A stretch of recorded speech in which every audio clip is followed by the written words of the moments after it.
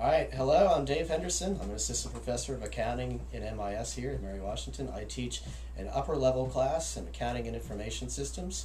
Here are some reasons why you should take the class. First of all, I'm awesome.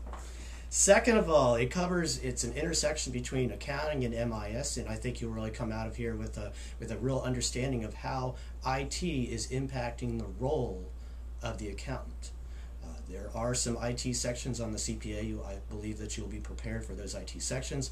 There are other accounting-related certifications that are heavy into IT, such as the Certified Information Systems Auditor, and even the Certified Internal Auditor also covers a lot of IT control concepts.